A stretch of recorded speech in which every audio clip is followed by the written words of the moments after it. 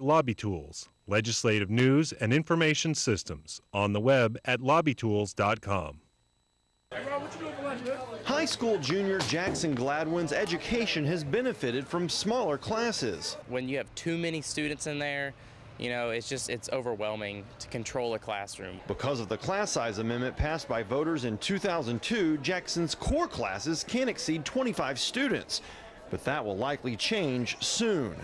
Both state houses have passed legislation cutting the number of classes defined as core curriculum from 800 to about 300. It was always the legislature's responsibility to define which courses were going to be considered core. And I think that that's always an evolving process because courses change. There's still discussion among lawmakers about exactly which classes will be considered core curriculum under the new legislation.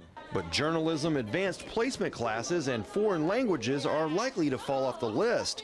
That concerns Jackson, who says his French class would have been much tougher had more students been in the classroom. When you have way too many students in there, it gets noisy. It's noisy and there were 25 kids, but it's easier to calm down than having 40 kids. That's where you have to make some tough decisions. For principals, the concerns are even more severe. They say the changes will result in layoffs. I won't know until it all shakes out how it's going to work, but here I just hired 7 or 8 teachers last year, and now I'm going to have to let them go.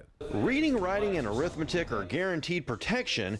What may also be off the chopping block are social studies classes, because the Senate president teaches the subject to Florida college students. In Tallahassee, I'm Whitney Ray reporting.